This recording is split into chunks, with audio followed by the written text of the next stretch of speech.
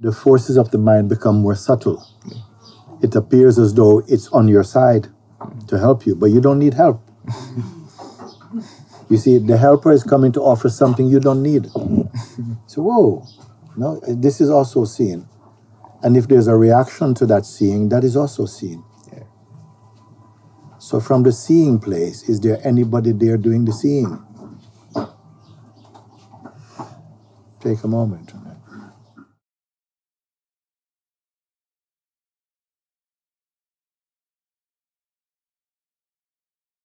There is such place where there is an emptiness and stillness, I would say. But I also I'm also experiencing many of these mental forces you speak about. Okay, come sit with me over there. So you say that you came to a point where you can verify and confirm some of the teachings, pointings. So you now pick it up from here again and tell me. No. I can confirm many of your pointings. The stillness. The stillness you can confirm. There is a sense of calm. A sense of calm there. Yeah. And I can confirm that the exercise to observing the mind. Yes. It works. Yes. How does it work? How does it work? What's the fruit of the exercise? Because at first I was a great thinker. I was so much thinking.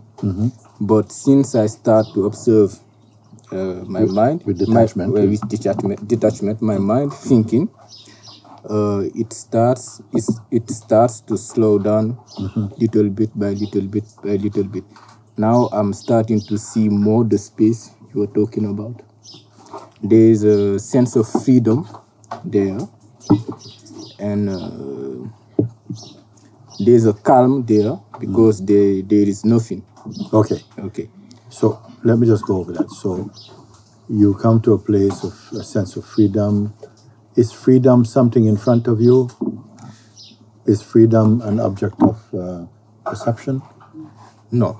No. There's nothing there. Actually, okay, good. Nothing. Yeah. There's nothing there, really. Then there is also a great sense of calm. There is a great sense of calm because there's nothing. There's nothing. There's nothing. There's not the mind. The mind is not talking. So in the absence of the chattering mind, or if the mind is chattering, but you have observed it enough, so after a while, the chattering is not affecting you. No. By observing the mind, without feeding it, it begins to slow down. Yes. Isn't it? That's what you say. Yeah. Just observing something without manipulation and trying to do, it itself slows down because it's not ping pong. There's no ping pong. Yeah. It's observing, and so its influence slows down. You are observing, and now the space of more peace is present. Yeah. Okay. Yeah. And also, okay, carry on now. At first I cannot confirm your pointings, but now I can confirm many things that you were saying. But I also try to apply the exercise you give us while I go to bed. I give my fullest attention to the silence, the vibration of the silence, and at some point it is resonating. I don't know how to explain that, but there is an energy field in. There is a sense of aliveness there. And it is very good because at this moment I can see very clearly that I am not the body, I am not the mind. And there is a sense of total freedom because I can see I'm not the body, I'm not the mind. But at this moment also I begin to experience many of these mental forces that you're trying to that you talk about. And I see them more clearly. They are just trying to distract me, to put me away. They're trying to sell you some logic or something to catch. Yeah. So the forces of the mind become more subtle. Yeah. It appears as though it's on your side to help you, but you don't need help. You see, the helper is coming to offer something you don't need. So, whoa, no, this is also seen. And if there's a reaction to that seeing, that is also seen. Yeah. So from the seeing place, is there anybody there doing the seeing? Take a moment. In the seeing place, that which is aware of all things, is there an entity there being aware of all things? There is an entity that is trying to keep as long as possible the experience, but it doesn't last. I'm trying to stay there. I'm trying to maybe my mind is trying to catch the experience and stay there as long as much as possible. Yes. But it doesn't work. But this is observed also. This is or this is observable. Because you may not catch that this is observable. If you identify with it, you will not be aware that this is also observable. If you identify with something, then you become that point of observation. But if you realize, whoa, but that also is appearing inside something, so then you don't have to touch this. Don't go. It's calling you. It's giving you. It's calling you to another kind of freedom. It's giving you a MasterCard. Go, play, look. You say, no, nothing. Leave this also goes. Yes. Then you see, normally we are looking for a tangible resting point. We're looking for a tangible, recognizable resting point. Is there such a thing for you? You see? Because if we are looking for a tangible resting point, we are using the mind also. The mind is looking for something. Aha, eureka, yes, Babaji, I got it. Yeah, I got it. Yes, but it will not be it. It will only just be another play of distractedness. Can you follow that? Yes. So, how now? What we can do? Now that I know very clearly the exercise works very well, I continue to watch with detachment. Mm-hmm. And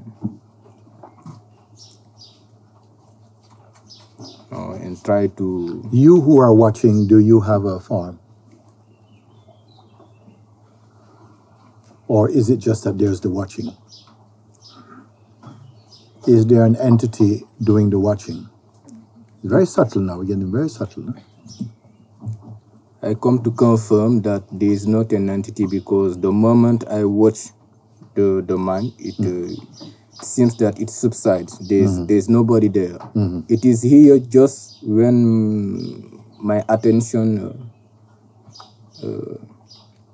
when I'm distracted, the mind is. The moment I observe, it is. I don't see anybody. Mm-hmm. It subsides. Mm-hmm. Mm-hmm. There's just a space. Well, as the things are subsiding, the sense of an entity watching is also subsiding. Because when we're looking normally, whenever we report anything of our history, of time and anything, we're representing ourselves as an entity in time and space that is doing the things. But as you're observing and seeing that something is not being pulled into the action, then also the witness is losing its phenomenality also. Anybody follow with that? Yes. So the sense of there's somebody here doing the look, that's also, it's not somebody. It's just the looking. Now, does fear come? Why not come? Because something is afraid of the absence of you personally. There's a sense of fear of the absence of you personally. The idea you have of yourself as a particular identity or entity has been blocking you from going into the seemingly unknown. So the mind creates the unknown as some kind of, whoa, I'm going to be lost, black hole. But what you're actually finding is that there is no black hole. If there's a black hole, that's also seen. But what is causing the seeing cannot be found. It's like trying to see your eyes. Can you see your eyes? Then the mind will give you a mirror to reflect. You can only reflect, but your eyes is not in the mirror. Can you see your eyes directly? You see? So I'm using this as a metaphor because the seeing and the seer cannot be seen. Yet it is. Everything that has a name, a shape, a form, in time, that is perceivable. That which sees it and doesn't designate any quality to the thing seen, just seeing, it loses its concrete sense of self. No? Then I want to know, if you come to this point, is there fear here? No.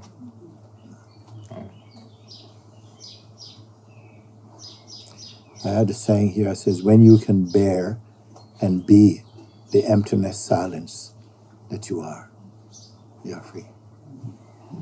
Another saying, I remember we see it, that one of my sayings again.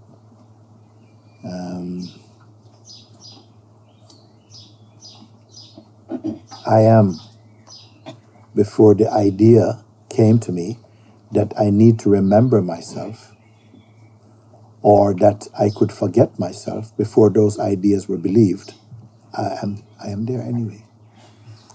But when we start to believe I'm in search of myself, the mind offers you a map and a journey, and you forget that you're already here. You must be itself the destination of all searching. But this you cannot put a flag there. And I want to know who dares. They say who dares wins, no? Meaning the one who doesn't give up because the mind shows you black hole. You're going to disappear. Many people, I'm going to disappear. I'm not going to be able to. This is not true. In fact, all the things that come to you as activities become more clear. They become more relevant. They become more blessed because you're free of them. You're free of the consequence of owning them.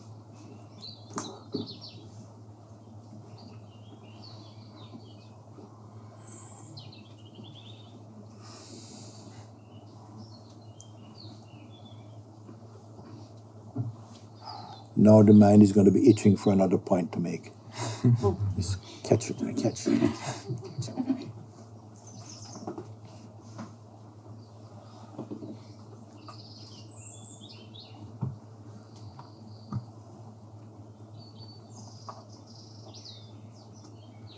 We are very fortunate because where can you be in this type of company?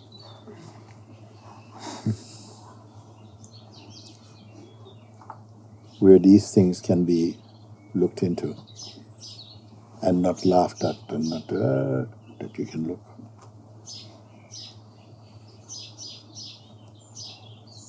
And what you're confirming is what is in everyone.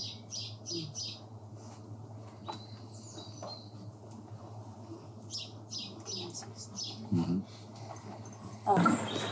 I don't have a good English, but when I speak about me, my negative or positive characteristic, I feel narrow, Yes. restricted, Contraction. say contracting.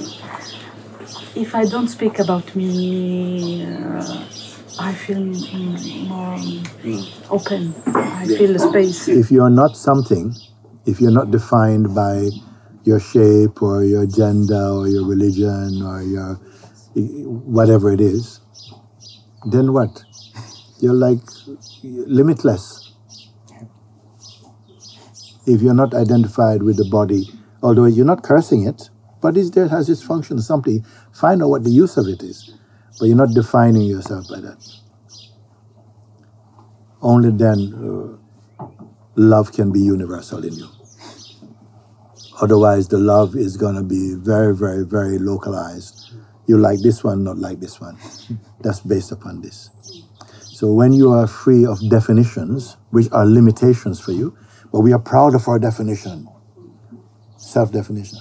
But when you begin to observe them, you realize, oh, they're all restrictive. Still, without them, you are. But you're not full of division. But you don't have to tell anyone. You don't tell anyone. You just move in the world. One come, hello, can you yes? No, done. Another one, yes, my friend. Because the mind is not easily distorted by these, by your conditioning. Oh, this one looks a bit, this one looks a bit. No, you don't care this, you don't see this. So this self-definition, they give us a false sense of security. Actually, what they give you is insecurity. You feel secure about the things that you prefer, you choose, and insecure about the things you did not choose. And everything trouble you. So don't feel for security among the known. So therefore, your discovery of your universality becomes natural for you. And once you discover this, you would not want to go back into shrinking into anything. You would rather be a lump of poo than a fixed diamond. Yeah, because in a minute this will disintegrate, I'm everything, I'm back to the air, I'm back to, you don't have to. You understand? But you want to be this nice as a diamond stuff. And then you have to find the right ring size, you have to find the right person, you know, you're so limited. But very few people realize this. It seems like a secret, but it's as you are tasting, you are discovering.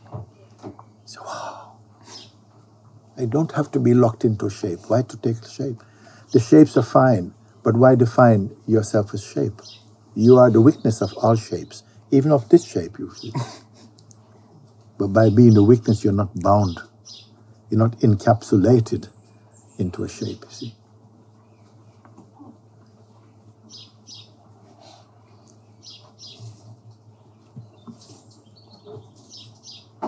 Are you not then the happiest one in the world? Yes.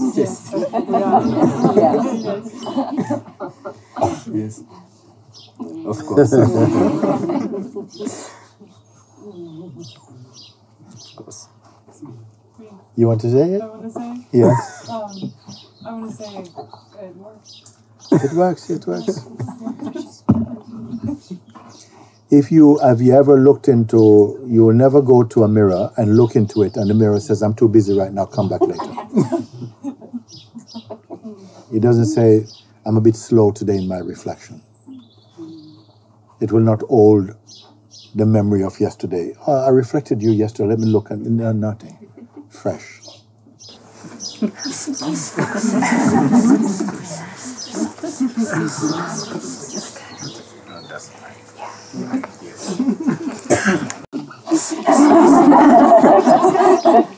Suppose I say this is holy water, you come?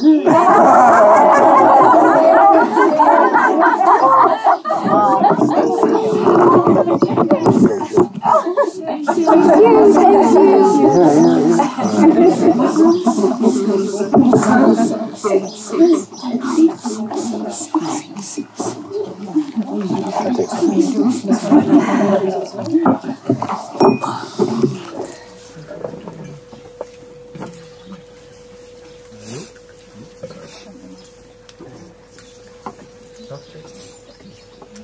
And you know, it's enough. Digest this one.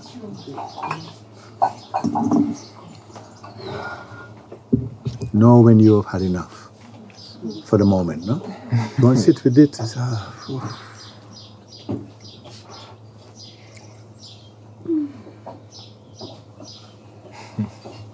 What have you recognized? What have you learned? No, empty.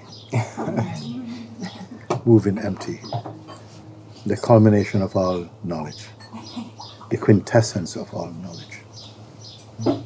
Otherwise, the knowledge becomes like an object for the mind. Oh yes, I want certificate, I want this, I want Nobel Prize.